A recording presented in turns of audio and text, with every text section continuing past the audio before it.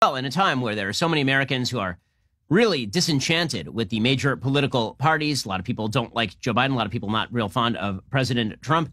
It seems like that'd be an opportune moment for the Libertarian Party, and yet the Libertarian Party is getting probably less press than it has any time in the recent past, certainly far less press than it got last time in 2016. Joining us on the line is Dr. Jo Jorgensen. She is the 2020 Libertarian Party presidential nominee. Dr. Jorgensen, thanks so much for joining the program. Really appreciate it.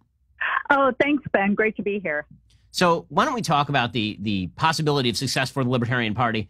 You know, as somebody who identifies as a social conservative with real libertarian leanings on government involvement in the issues, why hasn't the Libertarian Party seen greater success? Is that a party structural issue? Is that a two-party issue? Why hasn't the Libertarian Party become more of a viable third party in American life? Well, I would suggest that for what you said in the opening, you said that a lot of people aren't that thrilled about Biden and some people don't like Trump. So they realize that people aren't enthralled with their options. And so they certainly don't want people to hear about other options. And we see that right now with the debates. We have two, as the media labels them, two old rich white guys. And I would add both of which want to continue to make decisions for you, both of which want to spend your money, and neither of which wants to bring their troops home.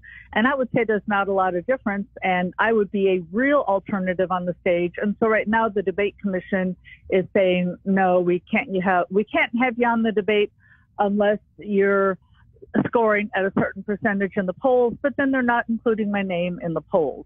So, and by the way, the people who say, well, that's not very fair of the debate commission, well, they don't realize that the debate commission consists of half Democrats and half Republicans. So there you go.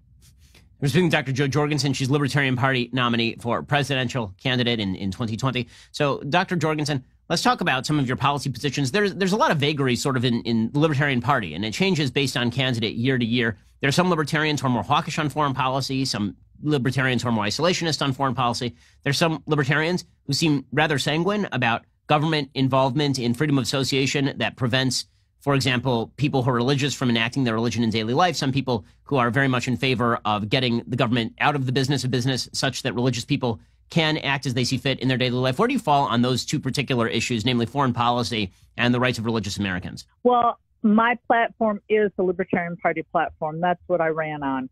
And, you know, some people call us isolationists without realizing what our actual policy is. And that's why when I say I want to bring our troops home, I say I want to turn America into one giant Switzerland, armed and neutral.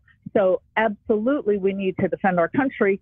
However, just like Switzerland, who is a banking capital, who does have tourists come in, who does have people cross the borders and goods cross the borders, I want to be good world neighbors with other people. I want to allow tourists in, and I want our people to travel. And unlike Donald Trump, I don't want to get into any tariff wars, any trade wars, because I want people to be able to peacefully trade with one another. That, more than anything else, will help prevent wars. And that's one thing that I pointed to, is that we got into World War II after Japan bombed us. Well, they're probably not going to bomb us now, considering how many Toyotas and Hondas we buy from them, because you tend to not bomb your best neighbor or your best customer, rather. So we just need to be good neighbors to the world. So speaking in that particular arena, what would be your strategy to counter a rising China? So China has been engaged in intellectual property theft. They've been engaged in bad behavior ranging from essentially the release of people with the Wuhan virus throughout the world to aggressive action on the international stage. What would be your treatment of China? I certainly understand the free trade position. I'm a free trader myself. But I also understand the idea that sometimes the United States has to take action in the economic sphere against nations that threaten American interests, including during the Cold War, the Soviet Union. How would you treat China? Oh, of course, theft is theft, and we need to go after them in court. And I'm not even against going after, if it's determined that we got the virus from the lab, or people were doing something wrong, or, you know, whether it was negligence or on purpose, I have no problem with taking legal action against those people. Now, what I don't want to do is get into an all-out war with China. We can't afford to get into a war with China because we could blow each other up. We have the power to do that. However, I see no problem with going after the individuals or the organization, just as, for instance, if we had a university lab that did something, somebody could go after the university lab. But that doesn't mean that you go after the entire Chinese government, and it doesn't mean that you go after all the Chinese people. There's no reason to punish the Chinese citizens in general by not trading with them because there are others who are committing theft. We need to, just like any other theft, bring them to justice, lock them up. We're speaking with Dr. Jo Jorgensen, the Libertarian presidential candidate. So, Dr. Jorgensen, on the religious liberty issues, I say there have been some pretty significant splits between libertarians and religious American social conservatives. As I say, I'm a social conservative. What I mean by that is that I believe in strong social institutions, the strengthening of church and family. A lot of people who are religious tend to see libertarian ideals as existing in sort of direct contravention of that. I've never understood why that has to be. But there are certain, libertarians who have said before that, for example, broad-ranging rules that force businesses to serve people that they don't want to serve in spite of their religious ideals, that those should be promulgated. Where do you stand on religious liberty? Well, that it's clear from the Constitution that we do have religious liberty.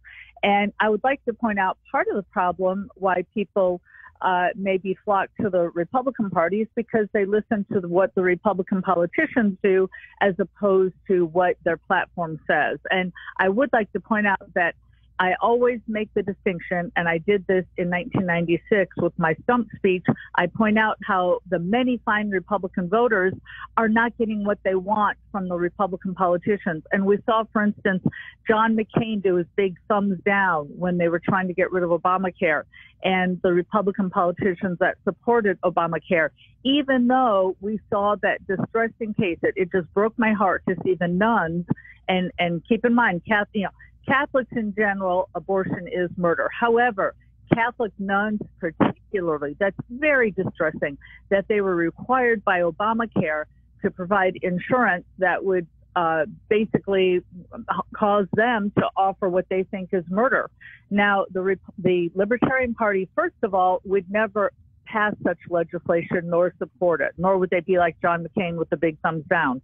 Secondly, while Republican legislation has indirectly or directly paid for Planned Parenthood and so forth, the Libertarian Party, even the staunchest pro-choice person, would never take a single penny of taxpayers' dollars and have it go towards abortion, because we believe in religious freedom and that people should spend their own money how they want to, and they should lead their lives how they want to, not how the government wants them to. And also, I'd like to point out, religious freedom also includes you get to marry who you want to marry. It's what your church says. If your church is against gay marriage, then okay, then you don't have to get, your church doesn't have to allow it. If your church does allow gay marriage, it should allow it. And we saw with the free market, again, the free market always does a better job of protecting our rights. In the early 90s, the Walt Disney Company offered benefits to the partners of their gay employees, whereas in 2012, Barack Obama and Hillary Clinton were still against gay marriage. So again, we've got the larger parties who are interfering with religion and people's personal beliefs. Well, it's Dr. Jo Jorgensen, 2020 Libertarian presidential nominee. You can check out her campaign at Jo20, that's without an E, right? JO20.com, yes. JO, the number 20.com to check out the Libertarian Party. Dr. Jorgensen, appreciate the time. Oh, thanks so much. Have a great day.